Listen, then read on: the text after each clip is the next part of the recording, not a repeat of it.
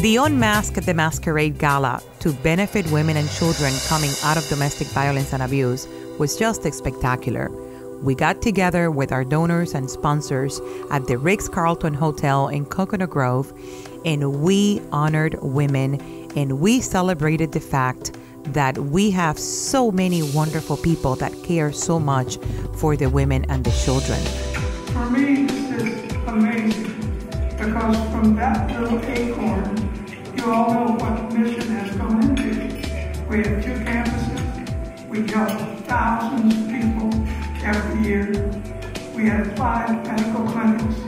We have education centers. We have housing for men and women and children, all with the grace of God and with the hard work of Frank and Maxine Jacobs, now Ron and Marilyn Brummett, all of the volunteers, all of the supporters like you.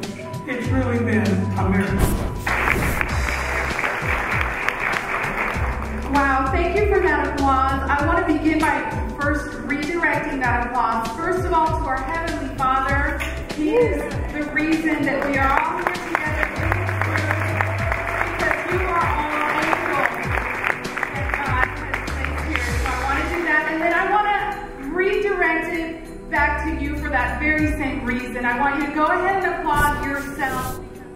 What a joy it is to see women that come in with no self-esteem, oftentimes carrying the marks of their abuser, having their kids in tow, and yet, because of the love of our staff, the love of people like you, the love of the Lord, they start changing their life, and they start beginning, I can have a good future.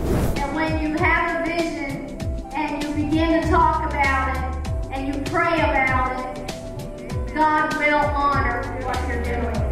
And you all being here tonight, thank you. Thank you, thank you, thank you for being here and listening to this. Because of your love and support, and I'm talking now to every single one of you, 57 families this past year have received housing. 48 families gained employment. 47 single women were helped. And out of that number, 35 received housing and employment.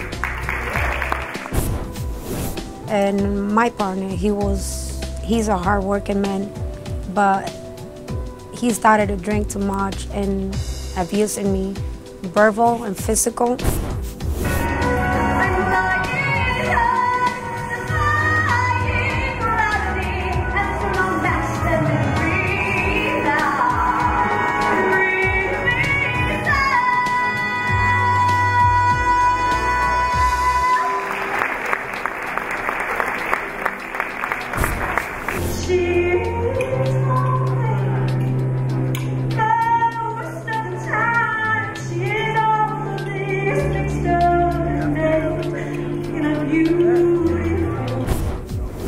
One in 4 women will experience domestic violence during her lifetime. More than 38 million American women have been victims of domestic violence. Domestic violence is the leading cause of injury to women.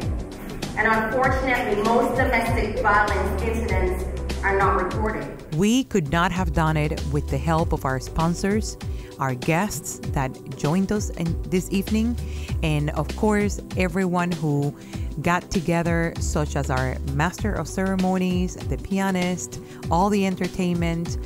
It was just a magical evening where we joined forces to help those in need.